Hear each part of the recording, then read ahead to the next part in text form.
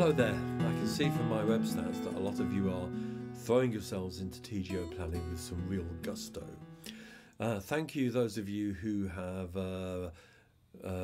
made comments on my blog or on the YouTube page about the planning videos, and for those of you who've emailed to say how useful they are. Some of you are suggesting new topics for further videos, and this might be a bit tricky because so far we've relied a lot on computer mapping, and the queries you're asking about are much broader.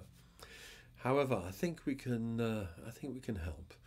I'm going to borrow an idea that I've seen elsewhere on YouTube, and we're going to have a series of question and answer sessions.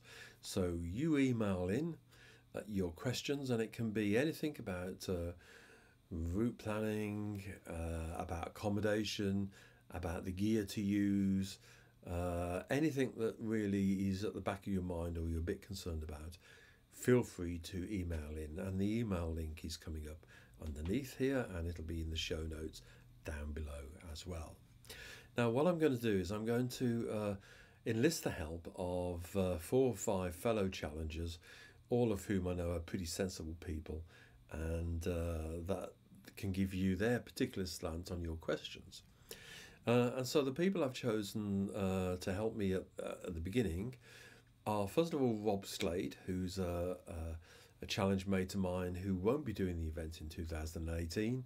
He hasn't made the cut as yet, and he thinks this way is a way of keeping connected with the challenge and putting something back.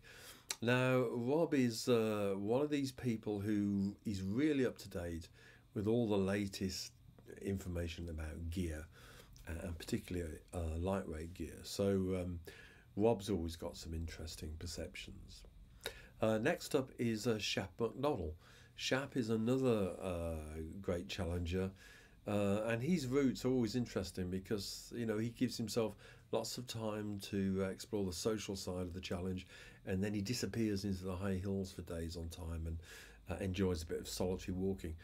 And Shap is also somebody very focused on gear, and particularly ingenious, I think, in getting the best out of well-priced gear. Next up is Laura Liddell. Now, Laura lives in the Highlands. She's walking there all the time.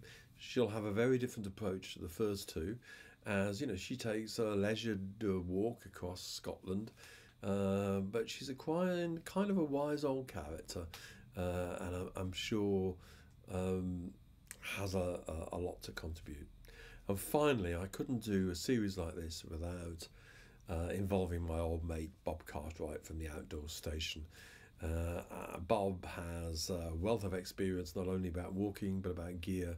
He runs his own retail store online, and Bob is very focused on value for money, and isn't slow in coming forward about sharing those places in the Highlands that he feels are kind of ripping us off.